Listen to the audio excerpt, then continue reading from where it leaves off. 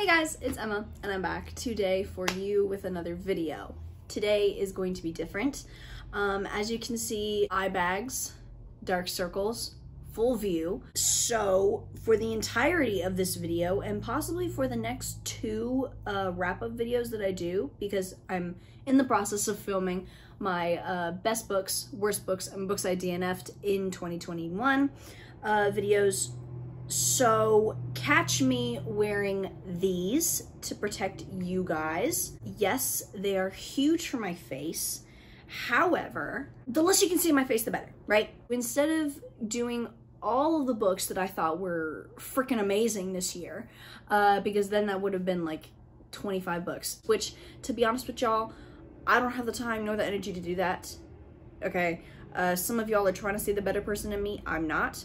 I've accepted the person I am, and that person is lazy. My friend was like, okay, well then how about you just do the best book that you read for each month of the year? And I was like, que mujer, what a woman. For this video, I have like 12 books, I think. At least 12, because I think it was like August that I couldn't decide, so I like doubled up. Either way, I have at least 12 books on here, and I may or may not keep the sunglasses on. You never know. With that being said, let's jump right into it. Look at this, the sunglasses are already coming off. Because we have Bunny, all right, by Mona Awad for January. I gave this bitch 5 stars. Bunny is about this girl named Samantha who goes to like this really Ivy League-esque college, and she is basically a lonesome girl. She doesn't have very many friends. I think she only has one. And she is in this writing class with these 4 very cliquey, hive mind-ish girls who are very childish acting. They're attached to the hip. They call each other Bunny. And they invite her at one point to their smut salon. I wish. And the smut salon turns out to be a place where the bunnies make their darkest fantasies come to life. I loved Bunny, all right? First of all, the writing was pretentious, and I normally don't like that, but it was pretentious in a way that it was like, bitch, I'm better than you. I loved just the hive-mindedness of the bunnies themselves, because I'm sorry, anything involving like cultish, like hive mind, like cult dynamic, like friend group, cliquey, I love it. I love it so much. I love seeing people thrive or just like have to survive and that dynamic. I think it is so fascinating.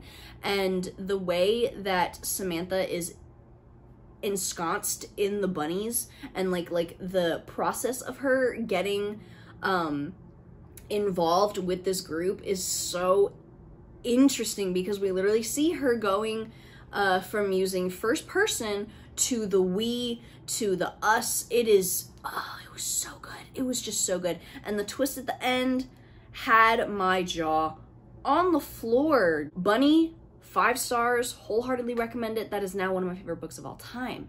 February's winner is The Henna Artist by Alka Joshi.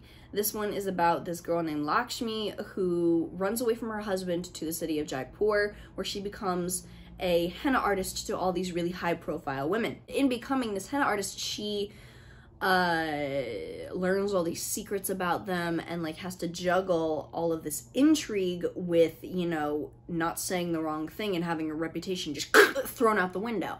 And I gave this one 5 stars too. I was able to interact with the author, Alka Joshi herself. Que mujer, again, what a woman. I just loved this book so much. First of all, the cover is gorgeous.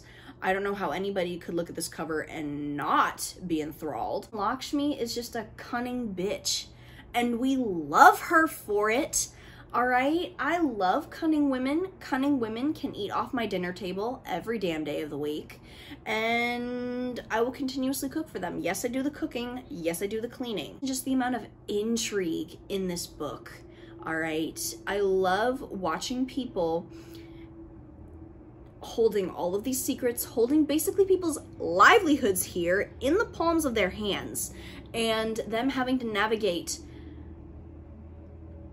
basically the society in which they live without losing everything. And this has everything. If you like, I would say historical fiction, honestly, I would read this. Not to mention, just, I don't know, if you are like me and you like cunning women, you might want to read this too, okay? Get on it. Speaking of cunning women, y'all, all right, we have March's Contender, which is Foul as Fucking Fair by Henna Capin. This is about Jade Kanjara and her friends, and they are the it girls. Everybody wants to be them or be with them. Who are you? Who are we? We are that bitch. It is Jade's 16th birthday, and they go out to the St. Andrew's prep party, which is like this really preppy school, and Jade gets sexually assaulted by multiple boys there. And so Foul as Fair is all about Jade and her friends going after each and every single one of these boys and getting these boys getting what they deserve. I gave this bitch 5 stars. First of all, this is a Macbeth retelling, all right? And Macbeth is about the only Shakespeare play I'll give an ounce of my time to. Also, her and her friends are just cunning. I need to take my glasses off for this one, all right? Because the anger that radiates from this book is so addicting to read, all right? You want these girls to get what they need to move on. You want these boys to get exactly what the hell they got coming to them. I just love this. I love the fact that it's Macbeth. I love the fact that it's cunning women banding together to take back what the hell was taken from them in the first place. And I don't know, I don't care if it's realistic. I love it. And I think that if anybody who liked anything I just talked about, I think you'll like it too. April's contender is The Lost Girls of Paris by Paige Jenoff. I gave The Lost Girls of Paris 4 stars. This is a book that is based off of like a bunch of true stories from World War II. During World War II, Great Britain had this organization that was specifically dedicated to espionage, sabotage, on the ground in France. So it's all about these female agents going into France to basically like deliver ciphers and codes and everything like that to help the Allied powers against the Germans and the Nazis. And it was so good. We're following 2 timelines. We're following one of the women who gets deployed into France, and then we're following another woman who finds a briefcase of all of the photographs of these women who went into Paris but never came back. And I think, first of all, it was just so good. I loved it. I mean, I'm a big historical fiction buff, so I guess if you don't like historical fiction, you probably won't like it. I think the real kicker for this is that it's just based off of real true stories, and the fact that some of these women never came home and never were found, like their bodies were never found. That's the real tragic point about this that I really clung on to, and I cried after I finished this, all right? I'm not gonna lie. I shed a big fat tear after I read this, okay? So I think if you like, again, intrigue, like I said, with the Henna artist, I think you'll really like this along with, you know, the historical fiction aspect of it. Okay, May. Gods Behaving Badly by Marie Phillips. 12 main Greek gods are all living in one flat, and they are miserable. Let's just say the only time they ever find any solace or enjoyment is when they're picking on us or themselves. In their boredom, Apollo and Aphrodite indulge in a giant battle of wills that ends up turning into the end of the world, which Artemis has to ask for the help of these 2 mortals, Alice and Neil, who basically just get wrapped up in everything. And I gave this 5 stars. I loved this. I think if you are a Percy Jackson fan or just a Greek mythology fan in general, you'll really like this. But I think the main reason of why I clung onto this book so tightly is because of just how big the disconnect between what the gods deem as romance and sex and what the mortals deem as rape. I think the disconnect that was shown was so big, and I love it. I love it so much that it was shown, because, I mean, you look throughout Greek mythology, and the idea of romance is very, very iffy, okay? There's, like, some scenes in there that's just, like, why? But it's also hilarious. Okay, it is blunt, it is dry humor. I think you're a fan. I think if you're a fan of dry humor, you'll really like this book. And not to mention, it just explores so many aspects of Greek mythology. And also, It's an Orpheus and Eurydice retelling, which is probably my favorite Greek myth, all right? How can I not love it? June's contender is A Curse of Roses by Diana Pinguicha. This is about a princess named Isabel who has this curse where any food that she touches turns into flowers. So homegirl is basically starving, her people are starving, there's like this famine going on, and she enlists the help of this witch or an enchantamora in order to reverse the spell to where instead of Isabel touching food into flowers, she can now touch flowers into food and save herself and save her people. And maybe she finds love along the way. Okay, I gave this 5 stars. This is just a historical fantasy, which is always nice to read every once in a while, and it's sapphic. Okay, it's character driven. All right, so it might be a little slow. However, I thought it was good for what it was. And the writing is just absolutely gorgeous. Okay, the writing in here is about as flowery as the flowers that Isabel spits out of her mouth. All right, damn, it is gorgeous. July's is The Ravens by Danielle, Paige, and Cass Morgan. This is about a coven of witches that is disguising itself as a sorority. And we're following 2 main characters, Scarlet and Vivian, I think. Scarlet is a legacy, and she is vying for the presidential spot of her coven.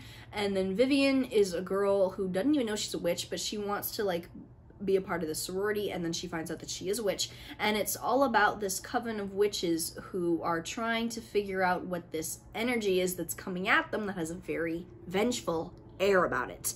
All right, so it's got witches, it's got sisterhood, it's got bitchcraft, it's got everything.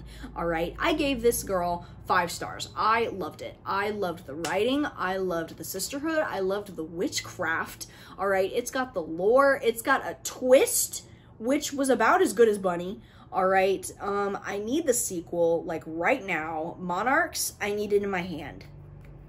August, this is the one where I had to double up. We have I Have No Mouth and I Must Scream by Harlan Ellison. First, I gave this dude 4 stars. This is about, I really don't even know how to describe this book other than, you ever seen Human Centipede? If you haven't, dear God, don't watch it. If you have, then you know the guttural reaction, the visceral feeling that you have when you think of Human Centipede, okay? That's the feeling and the reaction that I had when I read this, all right? It was good, don't get me wrong, it was very good, but it was just very disturbing. It was like, what the hell type of therapy, dog, do you need? Because it's showing. The best that I can do to describe this book is that it is about these 5 people who like are the last of humanity, and they're being kept alive by this computer that is sadistic and just has fun torturing them. And it's very quick. It's definitely one of the most disturbing books that I've ever read. Like I said, I don't even know how to describe the feeling that I feel whenever I think about this book to you guys, other than if you want a book that is gonna make you stare point blank at a wall when you're done with it, go for it. And then the second book that I have for August is Depression and Other Magic Tricks by Sabrina Benaim. I also gave this 4 stars. This is a book of poetry. I felt so many stories in this book, in the marrow of my bones. All right, I think if you are somebody who is diagnosed with depression or goes through depressive episodes or is just down really badly at one point, I would definitely pick this up because it made me feel seen on a lot of hidden insecurities that I do have regarding mental health and emotions. And I think, you know, if I feel it at one point, I'm sure tons of other people do too. September. Okay, September, bitches. September is The King's Spinster Bride by Ruby Dixon. I gave this girl 5 stars. All right, yes, it's smut. Yes, it's literally just sex. But I don't care. This is about Princess Hala, and her kingdom is conquered by this race of people, and she saves the conquering race's prince from her people, who basically want to kill him in revenge for his people taking over their kingdom. And she's like, no, he's a kid, let's not be horrible people. She basically saves his life, and she's exiled, taken to a monastery, and basically lives there for however many years.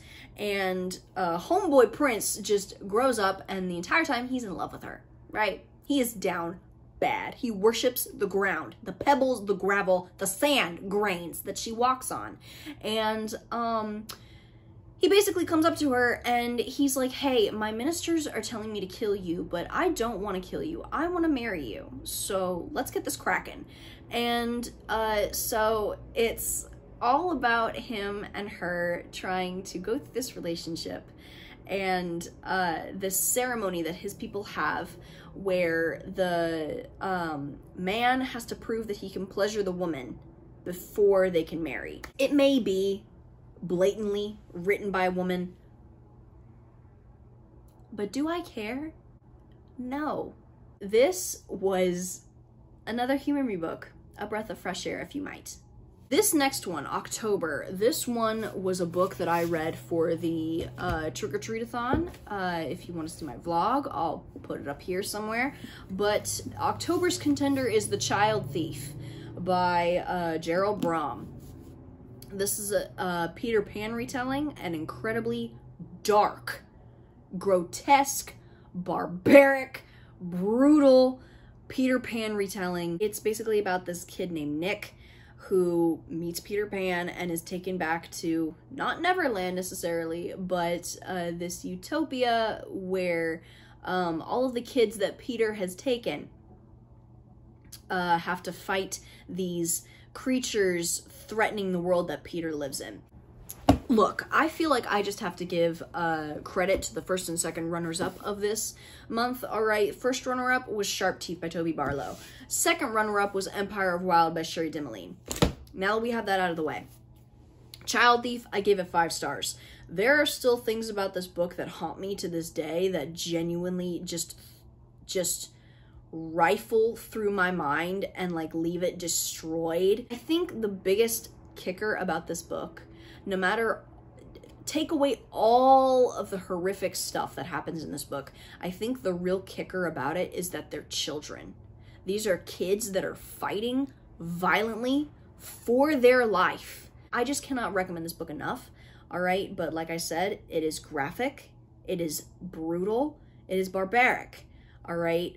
Look up everything you have to look up before you read this book, okay? November's book, all right? Let me just put my sunglasses back on, all right? Because this girl shines brighter than pretty much every single book I've talked about on here, all right? And that is Iron Widow by Xiran Zhao.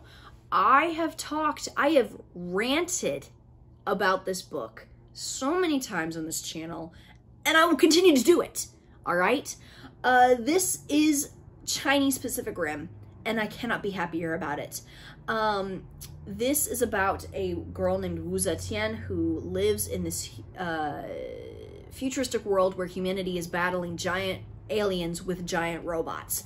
And these robots are piloted by this system that uses the chi of a female pilot and a male pilot. But because female pilots are seen as weaker and the pilot system is rigged against these women, their chi is lost in these fights, and therefore the female pilots mostly always die.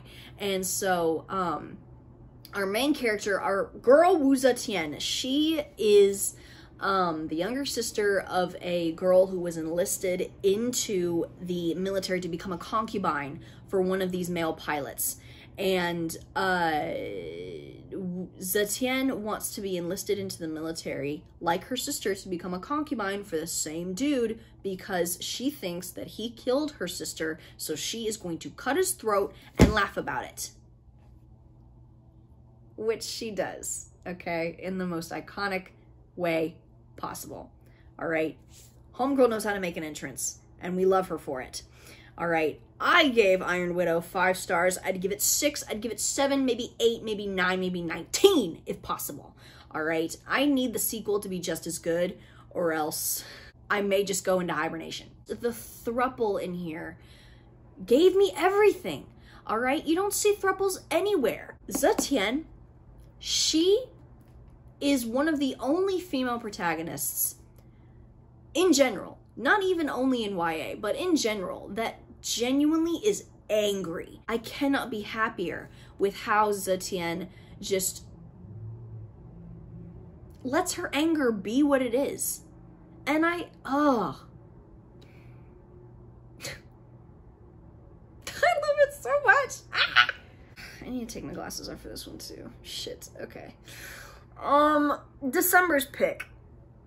Tender is the Flesh by Agustina Bazterrica. This book is about a futuristic world in which overpopulation is at its peak, and all of the animals have been struck with this virus that makes consuming animal meat lethal to humans. So cannibalism then is legalized.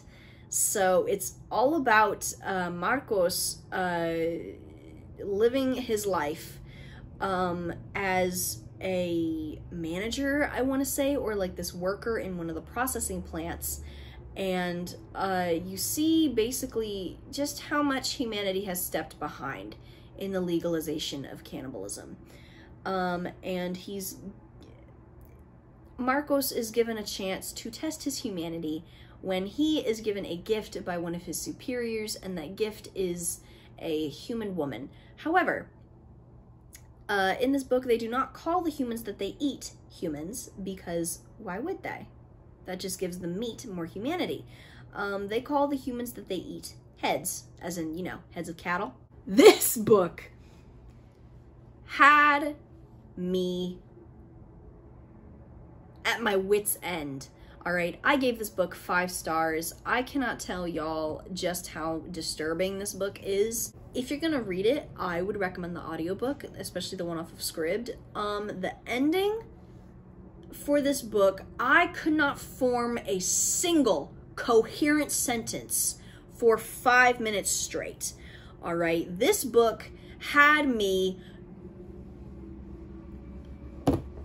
covering my mouth, grasping at my roots. All right, this book probably gave me 5 extra gray hairs. This book will knock you on your ass and have you feeling feelings that you didn't even know you could feel. So you guys, that was my best books of each month of 2021.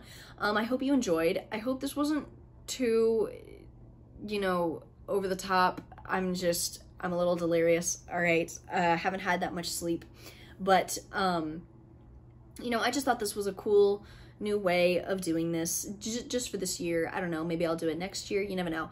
But, I will have my Goodreads linked down below in case y'all want to read the reviews that I put for each of these books. And I hope that in 2022, we can read even better books.